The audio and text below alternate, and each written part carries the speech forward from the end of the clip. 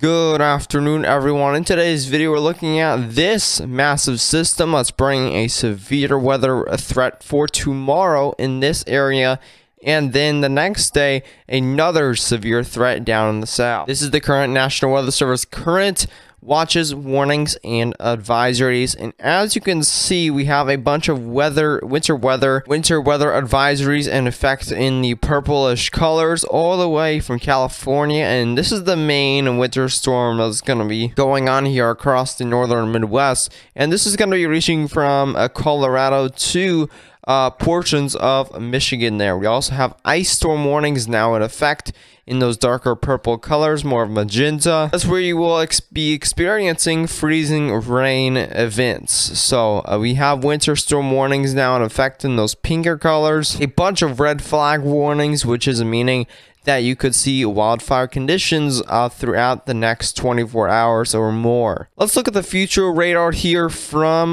College of DuPage, and again, this is the future radar, so this is not exactly what it's going to look like, but it's going to look really similar to this. So just to understand that, let's go to move forward here. We have definitely widespread rain showers and thunderstorms across the region. This is going to be Saturday on around just before lunchtime. Not overall any severe threat yet, but as we move throughout the afternoon, possibly some severe thunderstorms popping up by then. This is going to be around 2 p.m. so you're seeing some storms popping up in western Iowa. Let's move forward, and this is when the discrete cells begin to develop, and these will be the main cells that will be mainly developing those possible tornadoes. So just be aware of that. If you do live in this area, this is the main area of which you could see those tornadoes possible. But overall, the Storm Prediction Center has said that this whole area could see the potential for tornadoes in these storms, any in this type of area. As we move forward, you got a few more cells just below that, but according to the latest HRRR,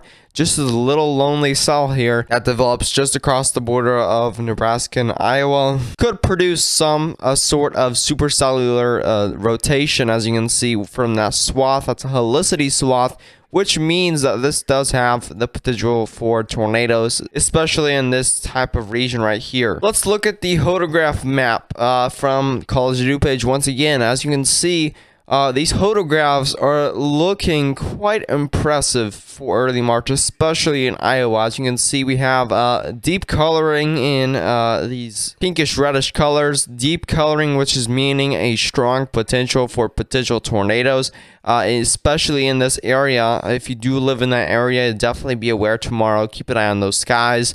It does have a decent potential for those tornadoes, especially in this kind of hot spot region.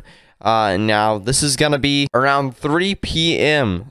This is gonna be 3 p.m. So looks like this main threat is actually going to be quite perfect timing for storm chasers who might be chasing this. However, it is still March, so sun goes down by 6 p.m. so there's not a whole lot of time to catch these storms in daylight. For tomorrow's outlook for severe storms, there's a slight risk for severe storms, which is meaning a level 2 out of 5 on the severe weather scale. It's where you'll see widespread severe thunderstorms. Also in the marginal risk, you'll have some isolated severe thunderstorms in that area. For the tornado risk, we have a decent chance with that 5% chance for tornadoes extending from Nebraska up there to Wisconsin. So quite the area for that tornado potential. As you can see, we also have a 2% risk for tornadoes in the green. For the wind risk, we have a 15% chance for 60-mile-per-hour wind gusts.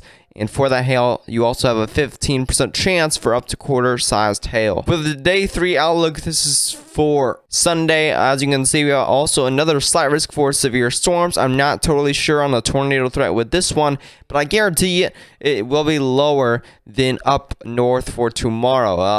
Definitely 2% risk for tornadoes will probably be likely, but not overall big tornado threat for Sunday. If you did enjoy the brief update, be sure to subscribe to the channel if you are new and turn on post notifications so you won't miss a single upload or live stream. Also, make sure to share this video with any friends or family that may want the latest updates on these 2 severe weather threat areas. But as always, stay safe.